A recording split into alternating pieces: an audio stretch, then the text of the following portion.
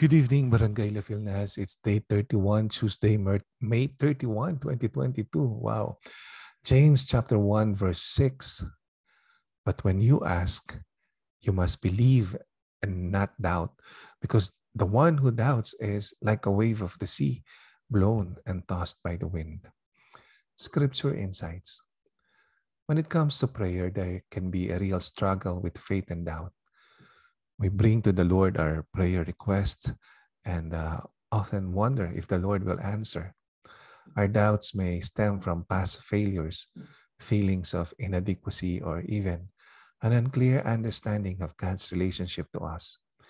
Even as a brother of Jesus, James had to overcome his own doubts to truly believe. See Mark chapter 3, verse 21, and John chapter 7, verse 5. James speaks of doubt as wavering between conflicting ideas, much like a boat being blown to and fro by the wind. The call to believe without doubting means to have a steadfast confidence in the character and love of God. Prayer is the opportunity to bring our cares, concerns, and confessions to the Lord, who is faithful and true.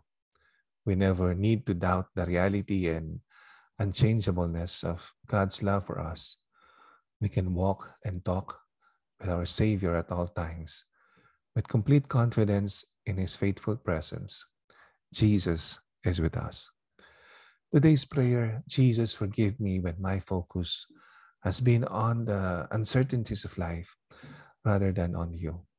I trust in your unfailing love and choose to walk in faithful obedience as your disciple. I make my requests with complete confidence in you. Prayer Journal Reflections.